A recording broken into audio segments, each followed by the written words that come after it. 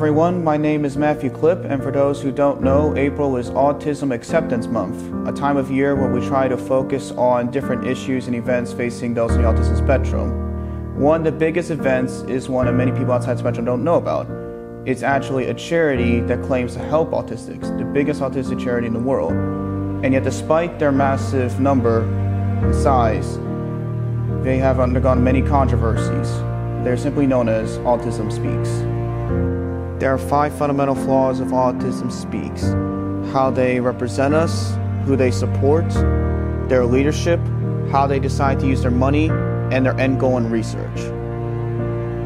Over the years, Autism Speaks has chosen to portray autistics as a disease, a burden, and as non-living. One of the most infamous examples of their ads was an ad called I Am Autism, which we will play for you now.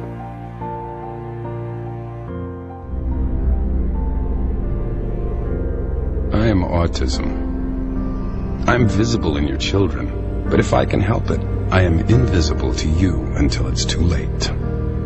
I will make it virtually impossible for your family to easily attend a temple, a birthday party, a public park, without a struggle, without embarrassment, without pain. You have no cure for me. Your scientists don't have the resources, and I relish their desperation. Your neighbors are happier to pretend that I don't exist, of course, until it's their child. I am autism. I have no interest in right or wrong. I derive great pleasure out of your loneliness. I will fight to take away your hope. There are many things disturbing about that video. One of them is the overgeneralized way they choose to project autistics. They make it seem like anyone with autism is a burden on their families. This is horribly inaccurate. Many autistics are able to live highly successful lives and are able to cope functionally well in this world.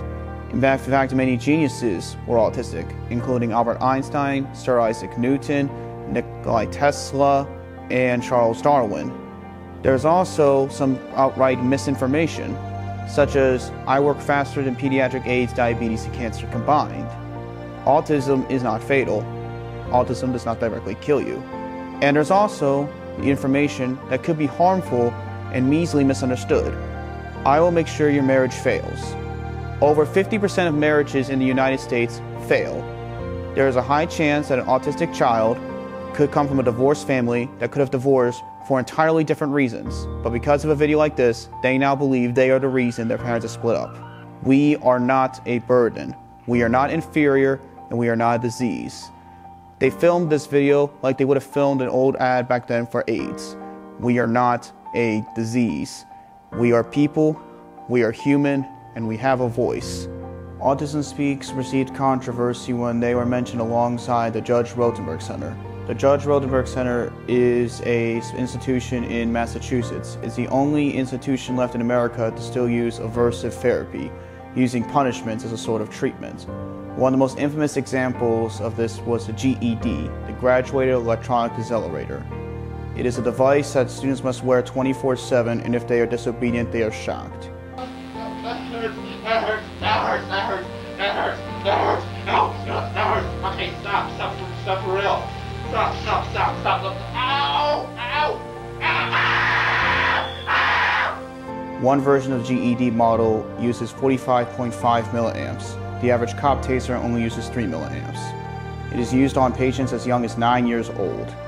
It often malfunctions, causing people to be shocked randomly.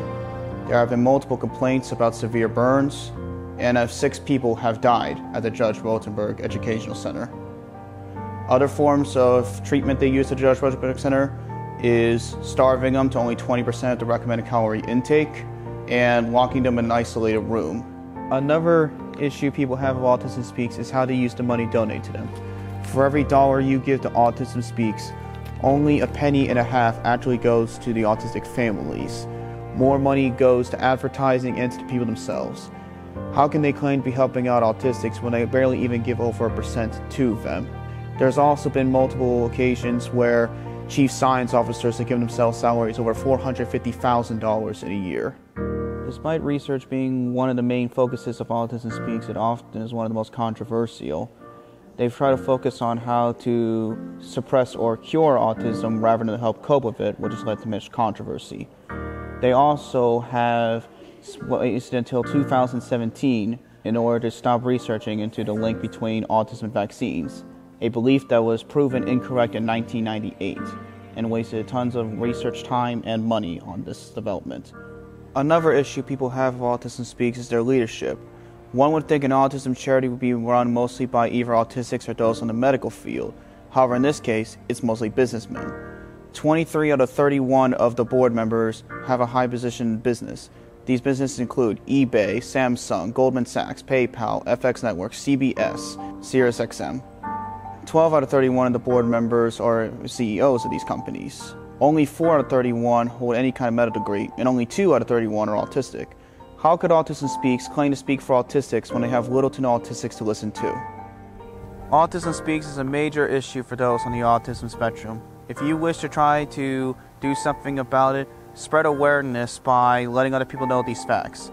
You can use hashtags like hashtag boycott autism speaks, hashtag autism deserves better, hashtag red instead, and hashtag speak the truth. For more information, check on It's Learning for the regular main presentation and for the Sources and Extras presentation. You should also consider donating to other autism charities. The two charities I recommend is the OAR, the Organization for Autism Research.